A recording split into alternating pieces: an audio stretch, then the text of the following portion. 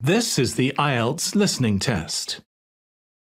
You will hear a number of different recordings and you will have to answer questions on what you hear. There will be time for you to read the instructions and questions, and you will have a chance to check your work. All the recordings will be played once only. The test is in 4 parts.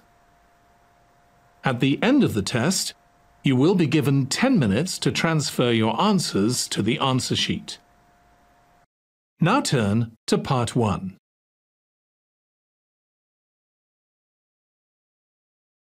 Part 1.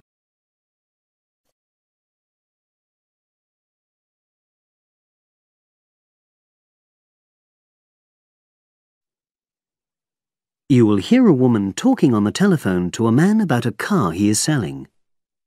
First, you have some time to look at questions 1 to 4.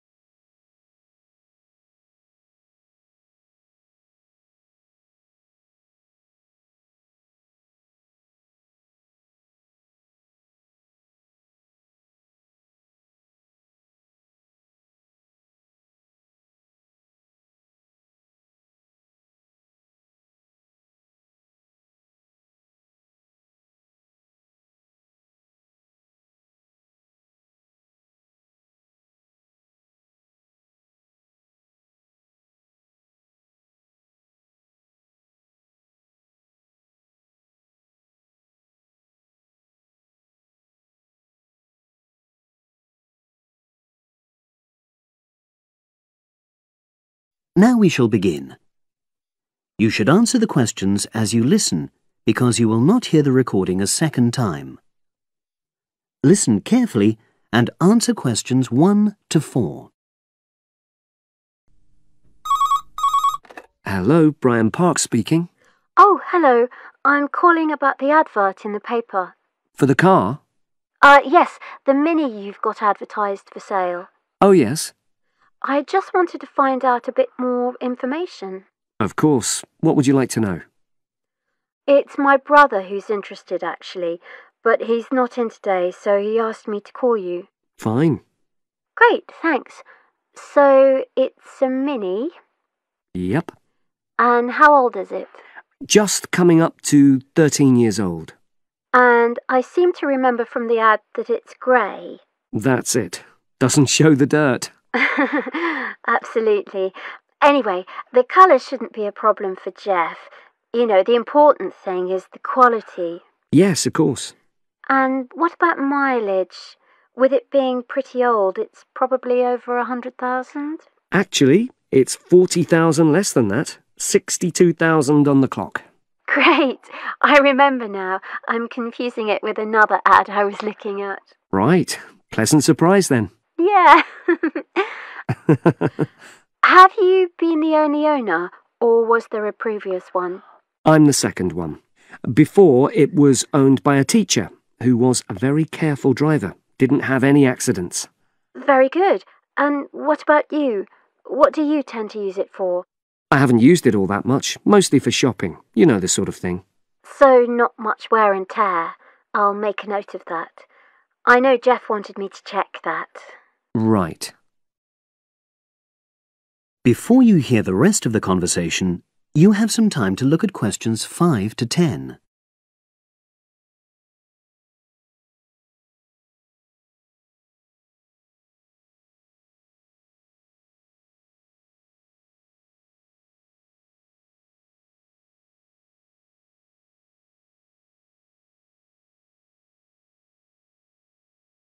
Now listen and answer questions 5 to 10. Now, about the price, I see you've got it down as £1,250. I'm not sure Jeff will be able to come up with that amount. In the ad, I did say 1,250 or nearest offer. So would you be prepared to go down to 1,000? That's really too low, I'm afraid. 1,100? I might be able to go to that. OK, I'll make a note of that. What about tax? Is it due soon? Got another 5 months before it's due. Oh, that's a real plus, yes. I'll make a note of that. OK. Now, you say it's in good condition. For its age, I'd say yes, definitely. It's just been serviced and there were no major problems. Major? I'd be able to show you the service report. The only thing is, you'd have to get a new tyre in the near future. Though it's still OK, you know. It's certainly absolutely safe at the moment. OK, fair enough. Yes, I understand. And the garage also mentioned that one headlight could probably do with replacing. They think there's a fault there, you know, intermittent. Well, we'd obviously look at all the documents, but that sounds very straightforward. Of course. I've got all the service documents up to date, and you can look at those. Well, it all sounds pretty good, and I know my brother will be interested, so would it be possible for him to see the car? He's back from his trip tomorrow and away tonight, so how about tomorrow? Tomorrow? Wednesday? I'm afraid that's not possible. I'm out pretty much all day. Well, Thursday then? That'd be fine, yeah. In the morning? Yes, that'd suit me perfectly. Great. Now, you'll need my address. Oh, yes, of course. What is it? It's number 238. 238? London Road. Oh, that's easy enough. Yes, very straightforward. So I'll pass on these notes to Jeff, and he'll see you in a couple.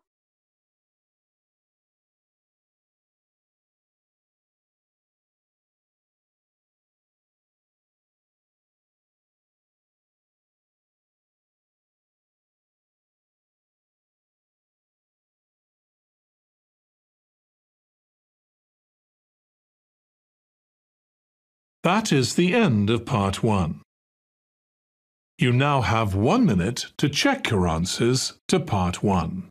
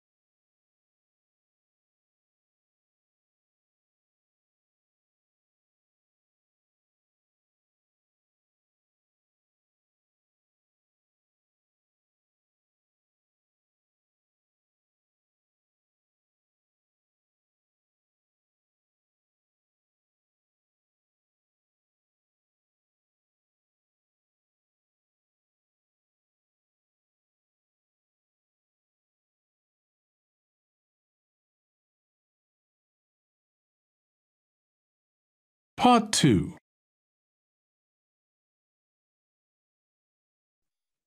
You will hear part of a podcast for visitors to the popular holiday region called the Treloar Valley.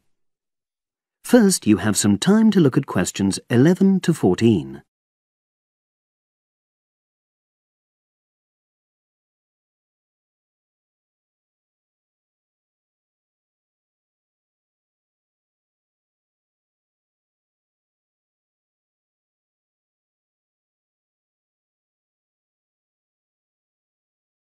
Now listen and answer questions 11 to 14. The valley and estuary of the River Treloar forms an unspoilt, beautiful landscape, rich in both wildlife and sites of historic interest. There are many ways to explore the area, and public transport links are good. It is possible to leave your car behind and travel by boat, train, or bus, with just short walks in between stops. The Treloar Valley passenger ferry runs between villages along the river estuary and provides a link with a train station at Barry, which is about 10 minutes' walk from the riverside village of Calton. In the past, the river was the main form of transport in the area, and as in the past, today's ferry service operates according to nature. The river estuary is tidal, and so the ferry timetable differs from day to day, according to the times and height of the tide. The ferry is also seasonal, normally running between April and September, depending on the weather. A timetable for the whole year can be downloaded from the internet by visiting www.treloarferry.co.uk. If you just want to sit and relax and enjoy the lovely scenery, you can take a river cruise to Calton and back from the nearby city of Plymouth. In the past, steamships brought early tourists along the same route. Queen Victoria and her family enjoyed such a trip in 1856. The journey is quicker these days. The round trip takes between 4 and 5 hours, depending on tides and weather. If you prefer, you can travel upriver by boat and return to Plymouth by train.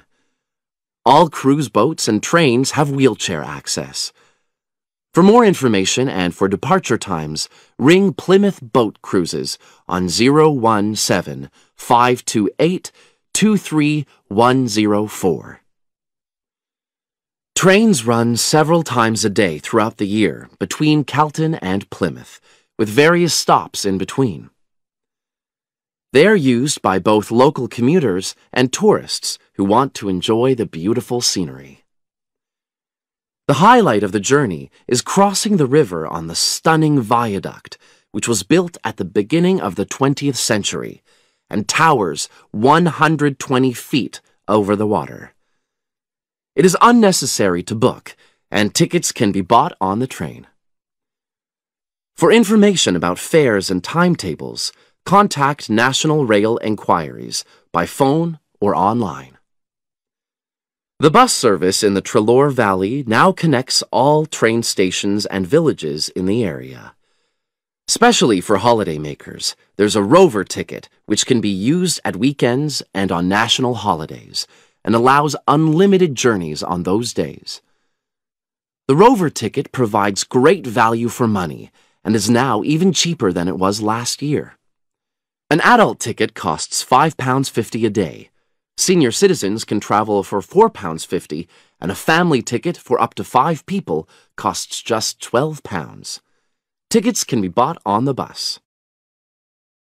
Now you have some time to look at questions 15 to 20.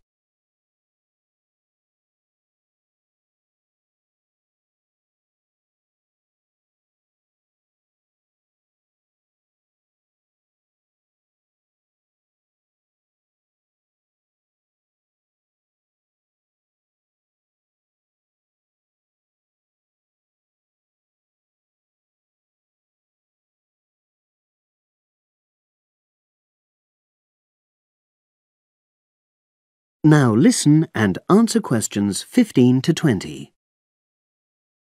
At the center of the Treloar estuary area is the historic riverside village of Calton. The main road comes into the village from the south, and for those of you who are arriving by bus, it turns left just before the bridge and stops in the lay-by on the left-hand side. From there, it's just a short walk to Calton's various attractions. If you're arriving by car, you have to leave it in the main car park. Go over the bridge and take the first turning on the right. Then go on until you come to the end of that road. It's the only place to park in Calton, but there's no charge. If you're interested in local history, there's a museum in Calton with farming, fishing, and household implements from the late 19th century. As you come in from the south, cross the river and go straight on the same road until you reach the end. Also, on the subject of history, you can go and see the old mill, which has recently been renovated and put back into use. Turn left before you come to the bridge. Then go straight on and then take the first turning on the right. This leads straight there. If you're interested in arts and crafts, there's a potter's studio where you can watch the artist at work. After crossing the bridge, turn left, and it's the second building on the left. Finally, when you feel in need of refreshments, there's a cafe opposite the old boathouse and a picnic area near the mill.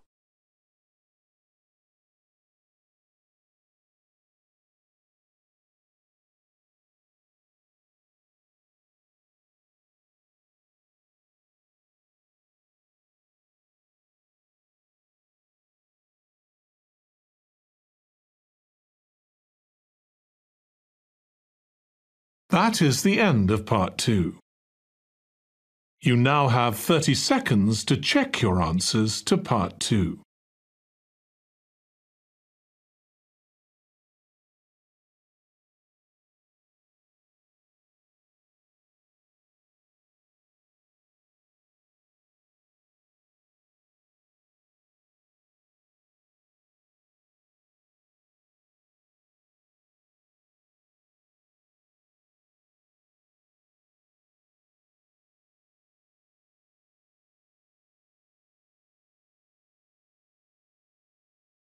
Part 3.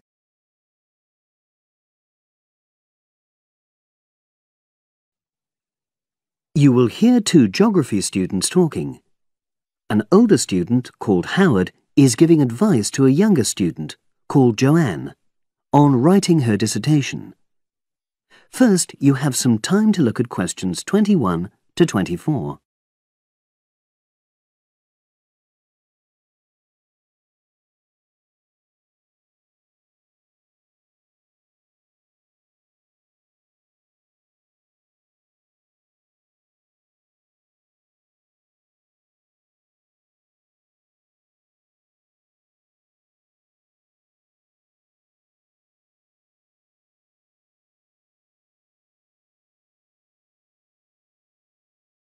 Now listen and answer questions 21 to 24. Hi, Howard. I haven't seen you for a while. Hi, Joanne. Yeah, they're keeping us really busy on the postgraduate programme. But how are you? You'll be starting your dissertation soon, won't you? Yeah, tutorials start next week. I've got Dr. Peterson. You'll remember it all from last year, of course. It's not something you forget easily. Oh. But seriously, although I didn't expect to enjoy writing my dissertation, and in fact I didn't really find it much fun, I wouldn't have missed the experience. I found it really improved my understanding of the whole degree programme, from the first year on. Right. So, what are you doing yours on? Glaciated landscapes. Although I haven't decided exactly what aspect yet. I did mine on climate systems, so I can't help you much, I'm afraid. But you'll be fine once you start your tutorials. Dr. Peterson will help you focus. I know, and he'll set me deadlines for the different stages, which is what I need. My concern is that I've got tons of material on the topic, and I won't be able to stick to the word limit, I remember I had different concerns when I was doing my dissertation. Last year. Yeah, before my first tutorial, I did a lot of fairly general reading because I hadn't fixed on my topic at that stage. I actually enjoyed that quite a lot and really improved my reading speed, so I was getting through a lot of material. I was frightened I wouldn't remember it all, though, so I got into the habit of making very detailed notes. So, did you find your tutor helpful in getting you started? Yeah, we certainly had some interesting discussions, but it's funny, I saw a brilliant programme about climate change, and it was that really fired me up. It was talking about some recent research which seemed to contradict some of the articles I'd been reading.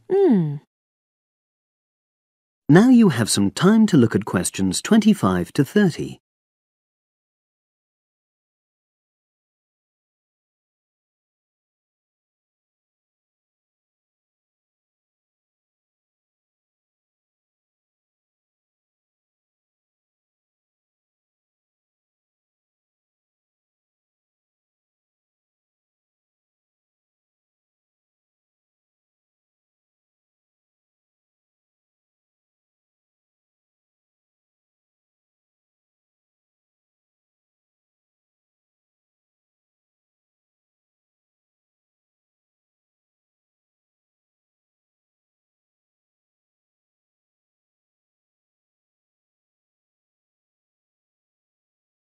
Now listen and answer questions 25 to 30. So you say your tutorials start next week? Yeah. Well, the first month's crucial. You've got to meet your tutor and decide on your focus, but don't become too dependent on him. Don't see him every week, only when you want to check something. Right. Once you've got the focus, you've got to get reading. It's helpful to look through the bibliographies for all the course modules relating to your topic and get hold of any books you think you'll need. I haven't got much money. I mean, get the books from the library, far better. And I suppose I should prepare a detailed outline of the chapters? Yeah, absolutely. But don't feel you have to follow it slavishly. It's meant to be flexible. OK. Now, I'm someone who likes to get writing quickly. I can't just sit and read for a month. Not like me, then. But if that's what suits you, your natural approach, then you really ought to start immediately and write the first chapter. Right. Now, Joanne, about the library, it's worthwhile getting on good terms with the staff. They aren't always helpful with undergraduates. I suppose they focus on postgrads more. Maybe. But show them you're serious about wanting to do good work. And what if I can't find what I need? Well, there's interlibrary loans. Borrowing books from other libraries, but I've heard it isn't all that reliable. You're right, but you probably won't need it anyway. Be positive. The library is likely to have most things you need. And during the dissertation writing period, you can take out 15 instead of the usual 10 books. Should I look at previous year's dissertations? You can do. But I won't know which are the good ones. The library only keeps the best, and the staff can advise you. Are they willing to do that? Oh, yeah. And I'm worried about getting journal articles from the electronic library. Well, have you tried to find any yet? No. Well, you should. It's really straightforward. That's obviously something I'll have to look into. Dr. Peterson will help. Yeah, I know I can go to him if I have any worries. Except he will be away in the second month. It's the holidays. You should ask him what to do while he's away. Gosh, yeah. But I suppose I can get a lot of support from course mates. I know a couple of people who are thinking of doing the same topic as me. Take care. Collaboration can become dependency. I think you'd better see how that works out, what the people are like. You're probably right. About other reading, I suppose Dr. Peterson will recommend plenty of good articles to get me started. One thing I'd find out is what his attitude is to internet sources. Surely not in this day and age. I'd better get that sorted out right at the beginning. I would if I were you. And I've also got some questions about the research sections. How much time I should spend explaining the process? Well, I think that's up to you. You can see how it develops as you're writing. OK. It's the same with things like time management. That's something a tutor can't really help you with. I agree. So, is there anything else you need me to go over?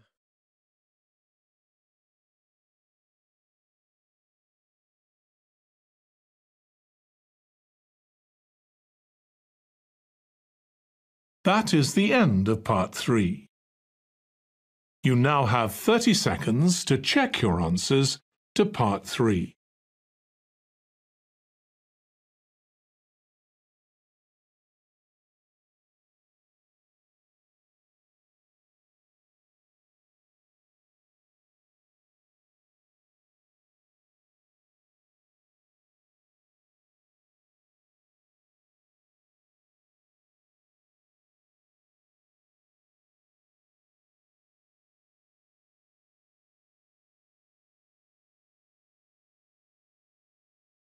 Part 4.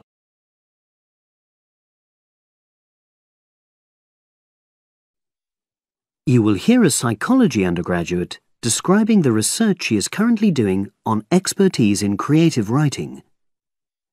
First, you have some time to look at questions 31 to 40.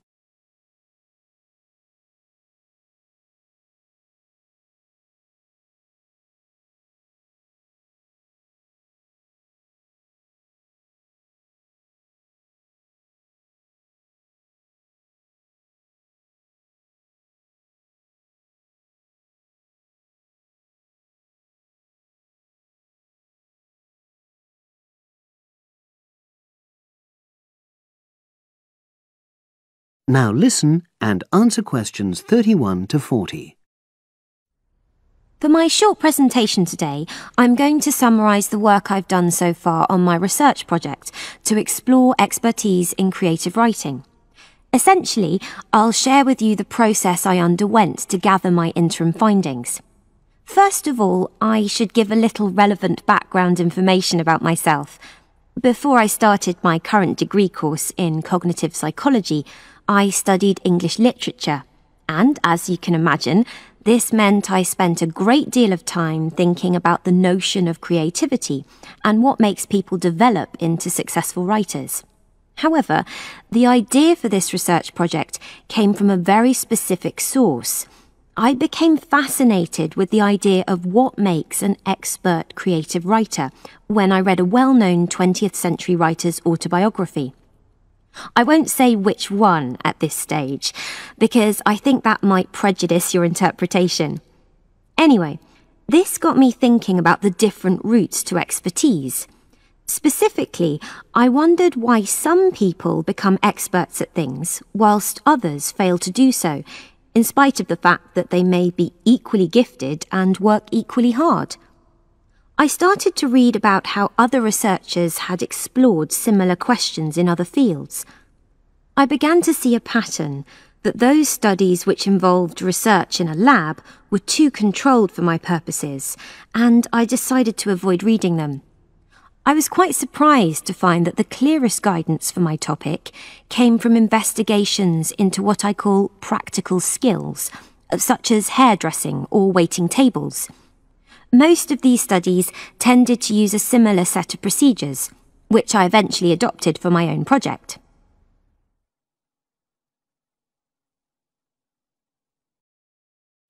I'll now explain what these procedures were. I decided to compare what inexperienced writers do with what experienced writers do. In order to investigate this, I looked for 4 people whom I regarded as real novices in this field, which proved easy, perhaps unsurprisingly. It proved much harder to locate people with suitably extensive experience who were willing to take part in my study. I asked the first 4 to do a set writing task and, as they wrote, to talk into a tape recorder, a technique known as think aloud. This was in order to get experimental data. Whilst they were doing this, a research assistant recorded them using video. I thought it might be helpful for me in my transcriptions later on. I then asked 4 experienced writers to do exactly the same task. After this, I made a comparison between the 2 sets of data, and this helped me to produce a framework for analysis. In particular, I identified 5 major stages which all creative writers seem to go through when generating this genre of text. I think it was fairly effective, but still needs some work, so I intend to tighten this up later for use with subsequent datasets. I then wanted to see whether experienced writers were actually producing the better pieces of writing. So I asked an editor, an expert in reviewing creative writing, to decide which were the best pieces of writing. This person put the 8 pieces of work in order of quality, in rank order, and using his evaluations, I was then able to work out which sequence of the 5 stages seemed to lead to the best quality writing. Now, my findings are by no means conclusive at this point. I still have a long way to go, but if any of you have any questions, I'd be happy to answer them and go.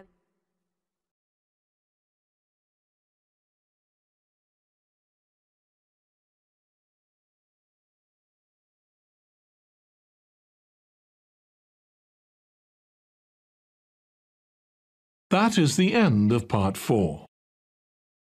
You now have 1 minute to check your answers to part 4. That is the end of the listening test. In the IELTS test, you would now have 10 minutes to transfer your answers to the answer sheet.